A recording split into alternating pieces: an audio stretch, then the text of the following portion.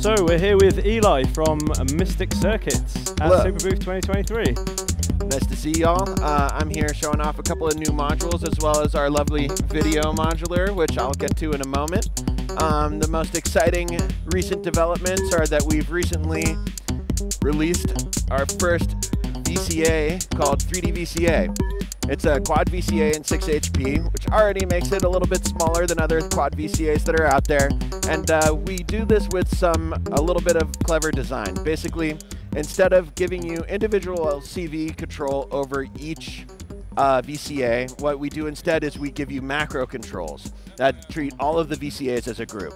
So Z will do the overall level, X will do the left and right pairs of VCAs, and Y will do the top and bottom pairs of VCAs. And the nice thing about this is that you can have all four on, turn that down a tiny bit, you can have any pair of adjacent VCAs on, or you can have just a single VCA on and isolate that individual unit. Now, why this is useful is in conjunction with how the macros work and how the normalization works. It's sort of set up to nicely give you a couple of different options. You can send one thing to 4 places. You can mix 4 different signals down to 1 destination. You can take 2 stereo signals, crossfade between them, balance the left and right channels, and do the overall volume. Obviously, that's all with voltage control. It works in mono, stereo, and quad, and it has these handy sum inputs. You can't really see them because of the cable forest, but what they do is they allow you to automatically mix an external signal into each of the 4 outputs. And so what we're doing here is, for example, we're taking the 2 outputs from this second 3D VCA, which has this little pad thing going on, a little polyphonic sort of sequence. I have no idea if those are in tune right now or not, so maybe I'll just take this out. So now you can see we have a little thing going where we're modulating X and Y, and that's kind of like picking out different notes of our multiple note oscillator. The outputs from this are actually going into the sum inputs here, and so we have a stereo mix from this 3D VCA going into the sum inputs of this 3D VCA out through to the output. And then we also have our drum module, which also has stereo outs, but has its own little stereo mixer built in, with its outputs going into the sum inputs on this 3D VCA, which is then being sent all the way out to this 3D VCA's output. So this lets you do an entire stereo, mono, quad mix, all using just 3D VCAs. It lets it easily integrate with other stereo or quad mixers you might already have in your system, and it allows you to really easily mix a whole lot of things together. You can have up to 8 things going through a single 3D VCA, and then you get voltage control over 4 of those things. So that's currently in pre-order. You can go to our website and pre-order them, and we'll be shipping in June. And what's the website? MysticCircuits.com. Okay, great. Thank you for asking. So if I was to show a little bit of something else, we have a new version of Anna coming out. This is Anna version 2. Anna is an older module of ours. It's an analog logic module, which takes 2 analog inputs and gives you basically 9 different sort of cross-modulation options for them. So, for example, like a ring modulator would be an example of an analog logic module. The cool thing about analog logic versus digital logic is if you patch in gates, it'll give you the normal gate outputs that you would expect from a digital logic module. But if you patch in fluctuating voltages, it gives you fluctuating voltages out, right? Awesome. So Anna has these 2 inputs. You get either an attenuverter over each input. There's now a level indicator for both of those. You can patch into there, and now this knob becomes an offset. So you're able to see it's a little bit more negative. Now it's a little bit more positive. One of the new features we added is a multiplier. So you're actually able to do a thru-zero multiplication of both of those. So you're basically automating the function of this knob, and then that lets you do all kinds of other fancy stuff. We've added 3 new outputs. I apologize to people who weren't already familiar with Anna, but now you basically have the minimum and maximum, which is pretty standard for analog logic modules. There's also a mix, which means you can use this as an attenuvert offset. There's the analog XOR, which behaves kind of like a thru-zero VCA, but it uses clamping instead of attenuation. There's this new cut output. Kind of hard to explain. It's a very bizarre nonlinear waveshaper. The magnitude output gives you the difference of the two. That's nice because it always gives you a positive voltage. We've enhanced the step output, which is a track and hold, similar to the Wogglebug pseudo-random sort of generators, and that will sample both of your inputs, and it uses the actual signals going through to also generate the clocking behavior. The clocks are coming out of the box output, which gives you a 3-level square wave with positive, 0, and negative, which means that you can pulse width modulate the positive and negative sections of your signal separately. And then there's also this swap output, which is basically just a switch, which switches on or off the different inputs, right? Great. And now, wow, this is so cool. many features. It's got a lot going on, and the nice thing about it is that I have this second 3D, or the second ana down here, which is doing our control voltage duties, right? So I have it hooked up, so if I change stuff on this one, all 9 outputs are going to different areas. I currently have nothing going into it, right? And so I'm able to control this entire patch just with these 2 macro controls. It's hard for me to hear what kind of difference it's making, but you know, hopefully it's doing something that your users can hear. It's doing something. A nice thing about it too is that I can then just, I have this little button down here, I turn it on. Now we have LFOs going into it. Cool. Now it's doing all kinds of stuff, right? So as you can see, Anna does the audio. It can do control voltages, it can do gates, it can do note sequences. The coolest part about it though is that when you combine all those things, your outputs are all a kind of different combination of all of those different signals. You get all these weird kind of in-between states that are difficult to get with other analog logic or just normal logic modules. Brilliant. I apologize. I feel like I could just sort of like ramble about all of this sort of stuff, and it's just like, yeah, you Are get me all going, I get excited, and I keep talking. Yeah, no, it's great, man. Are they all available now? Anna is currently not available now. In fact, I'm currently in a bit of a situation where most of my stuff is not available. That's because I am currently redesigning my entire modular line to basically require very little soldering on my end.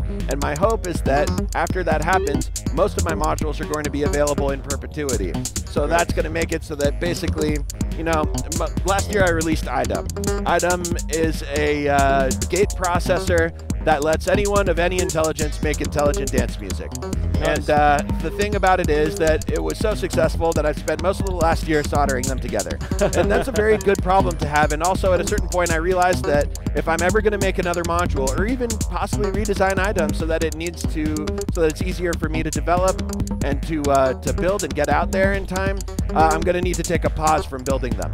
So I'm currently in the process of redesigning IDUM in order to get them out there as quickly as possible. And the best part of that is that once I get it out there, instead of being able to make 10 or 20 a week, I'm going to be able to make 50 to 100 a week, hypothetically. So It's going to be a really big change. Like you say, it's a good problem to have. It's a good problem to have. I'm extremely grateful for all the support that we've gotten over the last year or so, but also I needed to take enough of a pause in order to just be able to do anything else. So 3D VCA is the first module we're doing that uses all of these new manufacturing techniques in order to make it as easy and quick to build as possible. I'm hoping to have our entire line back in stock by the end of the summer. Excellent. Yeah. And you also have some visual modules. We also have some visual modules. Yeah. Some folks have been wondering if we're still doing this. We've had them out in the wild for a long time. I think we first announced this right before the pandemic hit. I don't know how many of you are aware that parts have been incredibly hard to find over the course of the pandemic. And the thing about video, it runs at a much faster speed. It's much more sensitive to noise, and so you need to use higher quality parts. We do our best with this module. It's a quad video oscillator called Ruins. And the entire idea behind Ruins, that it was hypothetically going to be the kind of video module that you could still make during the apocalypse. The apocalypse, as far as parts are concerned, turned out it wasn't the case. But instead of sacrificing the quality and going with cheaper parts, we decided to do some redesigns and also to wait for certain parts to come back in stock. And hey, guess what? Those parts are coming back in stock. So Great. I'm hoping to have this out by the end of the summer as well. Amazing. Ruins is cool because it uses discrete circuits and like CMOS transistor-based circuits in order to make everything happen in the most affordable possible way while giving you compelling results, right? So Ruins is not, as you can see up here, there's a lot of noise in our signal. There's all these weird, wiggly, jittery lines. Ruins is not going to give you the clean kind of test equipment look that you're going to get from an LCX module. But I still think it does some pretty compelling stuff. Yeah, it looks great. The oscillators are all doing these weird bendy things. The funny thing about it is that even when the oscillators aren't patched together, they affect each other. The attenuverters are all discrete transistor-based, which means that they do not actually completely turn off, and the FM will also clip your output. All right, so now we have FM going in a diamond, and as you can see, it bends the lines into a diamond, but it also cuts them off at a certain point, right? Cool. That's not your normal, typical behavior from a video oscillator. It also can go in the other direction, and it usually does a little cutout right there in the middle, right? So you can see the FM is really funky and weird. It's not quite as clean and gorgeous as the LZX oscillators, but I quite like how it looks. Yeah, we also have this flip input, which will take your input oscillator and it runs it into an XOR gate in the feedback loop, which gives you all these weird checkerboard shapes, right? Nice thing about that is that it can give you a combination of vertical and horizontal lines, which can sort of be difficult to achieve in video space. There's also this circle input, which actually breaks the feedback loop of the oscillator, and that lets you treat each channel as a filter as well. So if you look at what we've got here, we have this diamond, which is going in. You can smooth it out, give it some nice edges. You can also run it into the square output, and it will treat it like a sort of a gate delay sort of thing. So now you can see our shape is being moved to the right. You can hypothetically voltage control this. Let's see if I can get this to work here. All right, there's like a little bit of the voltage control going on. Yeah. The horizontal lines. Video is a whole other beast, my friends. But no, I think that gives you kind of an idea of what we're working on. And of course, like a nice thing about this too is that with each Ruins, you get 4 of these channels, right? So with LZX, a certain issue that you might come across is that they have these really gorgeous, high-quality VCOs. And in order to get interesting things going on in video land, sometimes you need a lot of these VCOs, right? And maybe if you have this really nice, gorgeous VCO with all these options built in, you don't want to use one as an LFO or to make horizontal lines or something boring like that. You want to use it for what it's best for.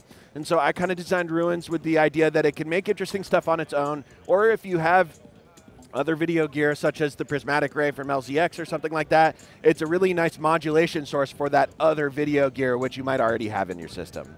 Brilliant. Yeah, I love the look. I think Thank the you. look's great, man. Is Ruins, when's Ruins going to be available? My goal is to have Ruins available at the end of the summer. I'm shooting for around $500. Amazing. Well, thank you so much for showing us your gear. Thank you very cool. much. Really love